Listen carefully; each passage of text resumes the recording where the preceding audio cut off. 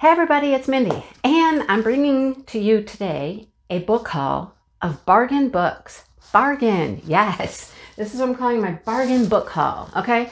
So we have a used bookstore in the area, and I haven't been to it in a couple of years. And so I had a doctor's appointment very close to the store, and I thought, let me go in and see what they have. So I have quite a stack here. We're just gonna go through them kind of briefly, okay? And I'll show you what I got. When I look through the used books, I want something that looks decent. You know what I mean? Not completely busted and tattered on the edge, you know. So it's got to be in pretty good shape before I want to, spend money. So this was $3.99. It's Bella Riley, an Emerald Lake novel called Home Sweet Home.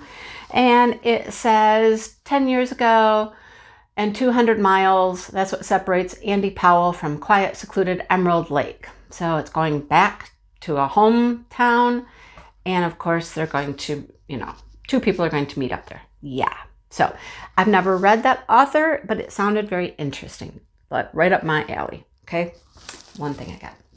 All right. Next thing I got is a Kristen Higgins book. I like Kristen Higgins. This is a Blue Heron novel. So that's part of a series, Blue Heron. You should be pretty darn sure the answer will be yes. Oh, before you get down on bended knee. Yeah, don't ask somebody to marry you until you're sure they're going to say yes. He's got a restaurant. She's got her dream job at the vineyard. Is it time to get married? He pops the question. Her answer is a fond but firm no. Oh, dear. Huh. Okay, let's see what happens there. That book was $2.99. This one was also $2.99. It's an Ellen Hilderbrand. I love Ellen Hilderbrand. This one's called The Identicals. I love her. They're just beachy reads. They're fun. There's always something interesting. This one's set in Nantucket.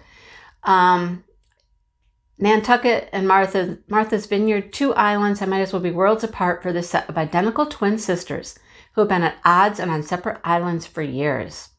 Just because the twins look exactly the same doesn't mean they're anything alike. So there's a family crisis that forces them to band together, or appear to. The sisters come to realize that the special bond they share is more important than the resentments that have driven them apart. So will the sisters come together from the two separate islands and their two separate lives come together? Let's see. We'll find out. All right. My stack of books could fall over at any time. This one was also $2.99. Samantha Chase, called Suddenly Mine. New beginnings are irresistible. Christian is burned out. The family business is his entire world. And Christian has never stopped trying to atone for a mistake he made years ago. Of course not. Sophie was happy living in her small Kansas hometown until she learned her entire life was a lie. Wow.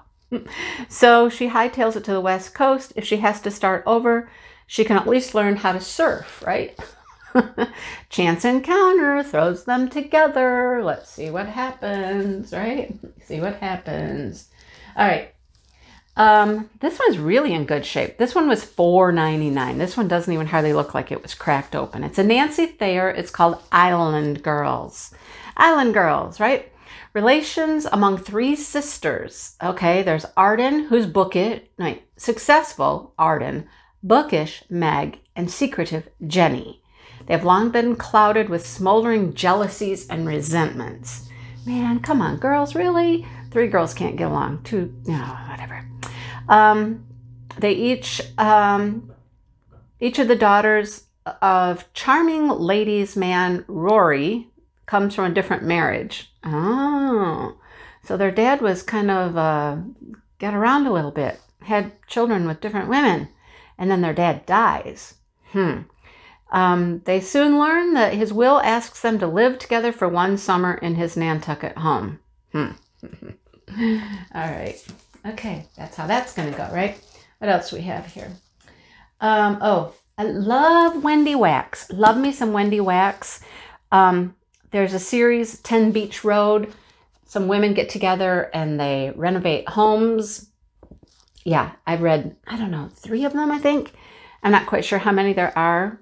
And it's been a couple years, but This one is where they are forced to rent out their beloved Bella Flora after the loss of their reality TV show called Do Over. Yeah, they had a TV show about renovating these homes.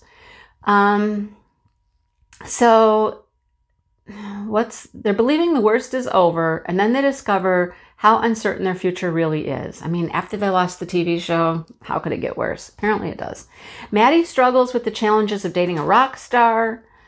Nikki faces realities of mothering twins at the age of 47. No.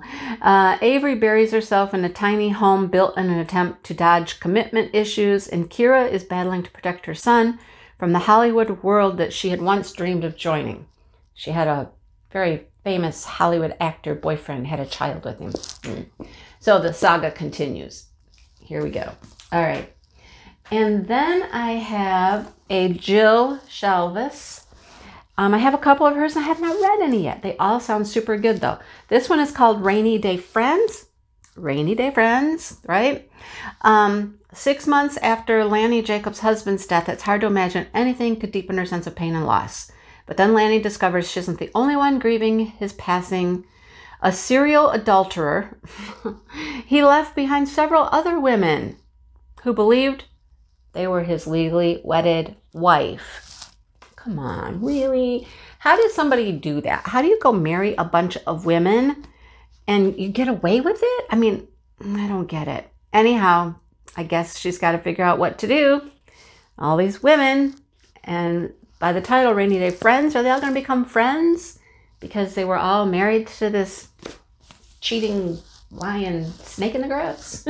Anyhow, those are the books I got at the used bookstore. Okay. Another trip we made was to Ollie's. I don't know if you have an Ollie's where you live, but it's like a closeout store. They have everything. They have home goods. They have, food. They have a nice book section. They usually have a lot of kids' books there, coloring books, all kinds of fun stuff. So this is what I got there. All right. First thing I got, this isn't really not a bookish thing, but this is a nice journal. I wanted one that was spiral bound that would open and, this is going to be my logbook for diamond paintings. Yes, because of the spiral bound. It's just, paper. Love that. Okay. What else did I get at Ollie's? Ollie's stuff is super, super inexpensive. So this book here was $2.99. Now they're closeouts, and so you're not going to get the most current, books out there, but you can find some good things. So this one is by Beth Harbison. It's called Every Time You Go Away. So every time you go away. Willa has never fully recovered from the sudden death of her husband. She became an absent mother to her young son, unable to comfort him while reeling from her own grief. Now, years later, she decides to return to the beach house where he passed. It's time to move on and put the Ocean City, Maryland house on the market. House is in bad shape. Ben's ghosts keep popping up all over. And so just to protect her sanity, she enlists the help of her friend to join her for one last summer at the beach as they explore old haunts, their buried feelings, all of those things as they try to deal with the passing and closure. Everybody needs closure. So she's going to find some closure. Okay? Okay, what else do we have? I got a Jennifer Weiner for $3.99. Hardcover. Look, $3.99. Okay? I'm not certain, what the copyright date on this one is. How far out is it? Let's see. This one, 2019. So that's not bad, right? Not bad. Joe and Bethy Kaufman were born into a world of promise. 1950s Detroit. They live in the perfect Dick and Jane house. Their roles in the family clearly defined. Joe's a tomboy, the bookish rebel with a passion to make the world fair. Bethy's the pretty, feminine, good girl. A would-be star who enjoys the power that her beauty confers and dreams of a traditional life. However, truth ends up looking different. Yeah, they have to survive trauma and tragedy. Their lives unfold during free love, Vietnam, Woodstock, women's lib, right? And how do those things affect them as they grow and develop their lives? So, there's that. Sounded good. Sounded good. Sounded good. Okay. Try not to crash my little table over there. All right. I found this one. This one, I just picked it up because I like the cover. Honestly, it was $3.99. It's called When You Are Near by Tracy Peterson. And I love the cover. Look at, it's like Western, right? Yeah, it's cool. After her father's death, Lizzie, who's a trick rider in an all-female Wild West extravaganza, wants nothing more than to quit her role as the star of the show and to live a quiet life on her family's ranch. But returning home would bring Wesley DeShazer, the foreman, and the man who broke her heart. So she goes back. She's got to face this guy, right? So will she go back? What happens when she goes back? She stops over at Fleming Farm on the way there. Ella Fleming not only has a natural talent for trick riding and could easily replace Lizzie, but she's eager to join the show to flee someone she's betrothed to. So, does she make it all the way back to her hometown? Does she stop here? Does she help this girl? I mean, what's going to happen? Don't know. We shall find out. Okay. Another interesting thing I got there. I told you they had coloring books, and I've looked at these for a while. This was $1.99, you guys. And it is a Quirkle. Okay, a Quirkle coloring book. Yeah, these have been intriguing for a while. So it's like you take one color and you color, you know, there's directions in here. You start dark on the outside, I think, and you come lighter to the inside. And look at, does this look like anything to you right now? Look, does it look like anything? Does that look like a picture? No. It's intriguing though. So these are supposed to be like icons. Like that looks like Marilyn Monroe on the cover, right? So I want to try one. I'm just intrigued by it. We'll see how that goes. All right, I'll have to read the directions a little more. Now, the last book I'm going to throw in this haul was not at the bargain bookstore, and it's one that I just had to get because it's the newest by Susan Mallory. The newest book by Susan Mallory. The Vineyard at Painted Moon. Yes, had to get it. So it's about a vineyard. And so this lady is married into this family that own the vineyard. And they're her world. They're everything. The vineyard, that's where she works. Her husband, her family, his family has become her family. And then the marriage kind of takes a turn and goes south.